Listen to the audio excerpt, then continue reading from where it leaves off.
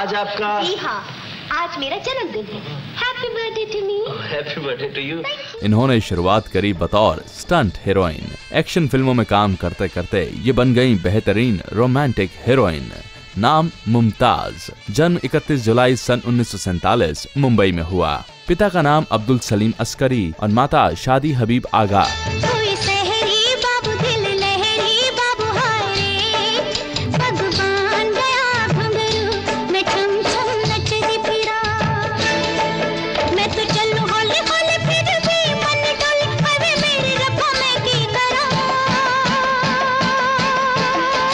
मात्र 12 साल की उम्र में मुमताज ने फिल्मों में कदम रखा। 60 के दशक में मुमताज बतौर जूनियर आर्टिस्ट काम किया करती थीं। एक्स्ट्रास के छोटे मोटे रोल निभाते निभाते ये बन गईं रेसलर से हीरो बने दारा सिंह की हीरोइन।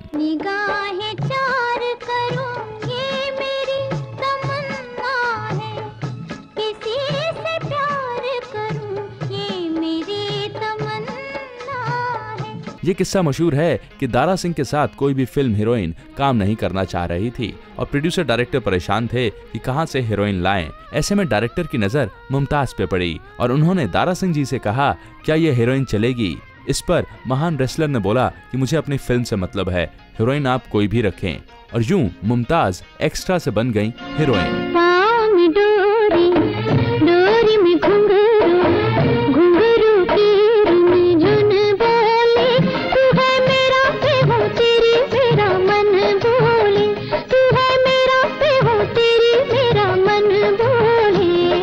दारा सिंह जी के साथ इनकी फिल्में रहीं boxer, Samson, torsion, king Kong और इस तरह मुमताज के ऊपर एक लेबल लग गया कि ये सिर्फ एक्शन हीरोज के साथ ही काम कर सकती हैं। गौर करने वाली बात यह है कि वो दौर रोमांटिक फिल्मों का दौर था। ऐसे में कोई भी बड़ा प्रोड्यूसर और बड़ा हीरो मुमताज के साथ क्यों काम करता? पर धीरे धीरे सपोर्टिंग रोल्स करते हुए मुमताज ने अपनी जगह मेन स्ट्रीम रोमांटिक सिनेमा में भी बना ली। 1965 की फिल्म मेरे सनम में इनके काम को सराहा गया और किस्मत ने वो पलटी खाई कि दिलीप कुमार की हीरोइन मुमताज को बना गई। फिल्म राम और श्याम में दिलीप साहब के साथ मुमताज जी का काम खूब सराहा गया।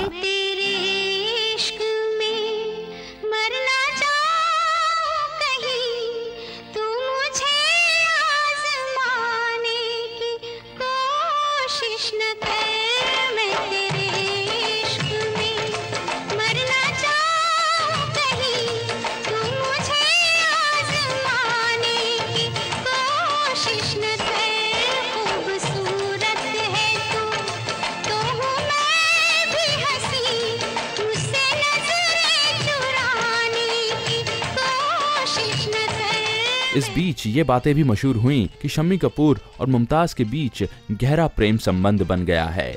ये बात भी मशहूर हुई कि शम्मी साहब और मुमताज जी शादी करने वाले थे, पर यह शादी क्यों नहीं हुई, इसकी वजह मुमताज ने कई सालों के बाद बताई कि शम्मी साहब चाहते थे कि मुमताज घर पे रहें और फिल्मों से संन्यास ले लें।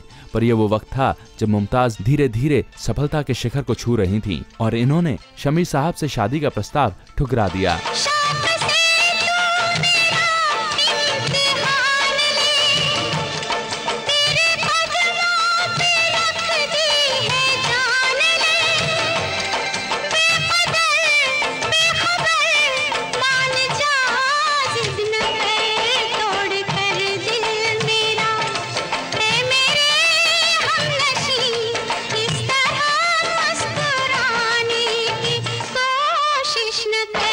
पर अभी भी मुमताज के कदमों से सुपरस्टारडम बहुत दूर था।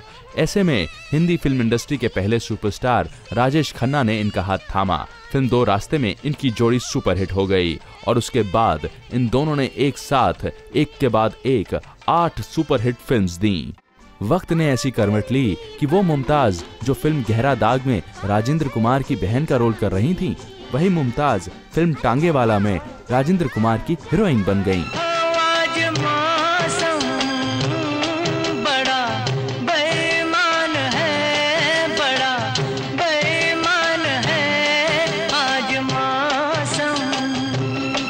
ये किस्सा भी मशहूर है कि लेजेंडरी एक्टर शशि कपूर ने मुमताज के साथ काम करने से इनकार कर दिया था। ये कहा था कि ये तो स्टंट फिल्मों की हीरोइन है, मैं क्यों इनके साथ काम करूं। फिर वो दौर आया जब राजेश खन्ना बड़े बड़े हीरोज को चित कर रहे थे और इससे शशि कपूर भी अछूते नहीं रहे और शशि साहब ने मुमताज जी से बहुत गुजारिश की कि वो उनके साथ एक फिल्म में काम करे। शुरुआत में मुमताज ने मना कर दिया, पर बाद में कहा ठीक है, मैं आपके साथ काम करूंगी। और फिल्म चोर मचाए शोर में इनके काम को बहुत सराहा गया और ये फिल्म शशि कपूर के लिए सुपरहिट साबित हुई। ले जाएंगे दिल वाले दुल्हनिया ले जाएंगे, ले जाएंगे दिल वाले दुल्हनिया ले जाएंगे। अरे रह जाएंगे पैसे वाले देखते रह जाएंगे। मुमताज ने 15 साल लंबे करियर में 108 फिल्मों में काम किया और सन 1970 की फिल्म खिलौना के लिए इन्हें बेस्ट एक्ट्रेस का अवार्ड भी दिया गया। मुमताज जी की जोड़ी धर्मेंद्र साहब के साथ खूब जमी, फिरोज खान साहब के साथ, संजीव कुमार और बिस्वजीत के साथ भी। मैं भी तेरे साथ हूँ, दिल भी तेरे साथ, ना दिल भी तेरे साथ हो, चाहे जब आजा चन्ना लेके बारात, छेती आजा चन्ना लेके बारात, छेती आजा चन्ना लेके बारात। हो मेरे पास कोठी है नकार सजनी, नकार सजनी, तड़का है तेरा दिलदार सजनी, दिलदार सजनी। कोठी बंगला ना मुझे कार चाहिए, दिल चाहिए, दिलदार चाहिए, दिलदार चाहिए। ओहो चल फिर चलिए सोनिए निबलिए, दिल की ही दुनिया बसाएंगे ओ बुलबुल।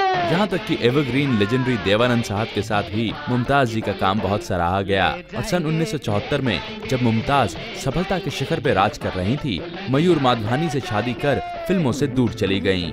हालांकि शादी के 12 साल के बाद इन्होंने फिर फिल्मों में वापसी की कोशिश की, पर वो फिल्म आंधियां चली नहीं और फिर मुमताज ने फिल्मों से परमानेंटली रिटायरमेंट ले ली। पॉलिसी चाहे कुछ भी हो, मैं ऐसे लोगों की तरफ इशारा जरूर करूंगी जो देश की जड़ों को खोखला कर रहे हैं।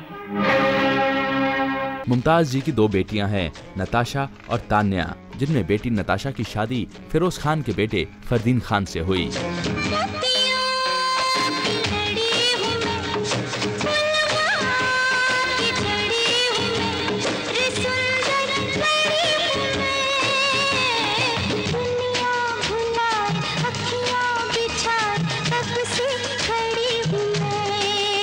मुमताज हमेशा से एक फाइटर रहीं और वो वक्त आया जब मुमताज को कैंसर जैसी जानलेवा बीमारी ने घेर लिया था, पर मुमताज ने कैंसर को मात दी। सुबह का शाम का न चैन से खाने देते हैं न खेलने देते हैं, जब देखो गठरी ला के रख देते हैं।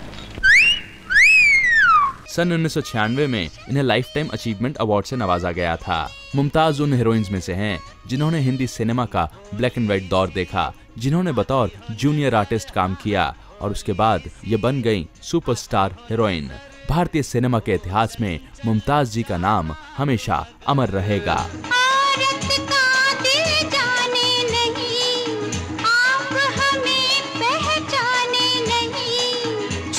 छोड़ो हम भी सयाने हैं, हमारे सिवा तुम्हारे और कितने दीवाने हैं। बॉलीवुड की लेटेस्ट खबरें और गॉसिप के लिए लॉग ऑन करें facebook.com/ultrahindy और twitter.com/ultrahindy पर।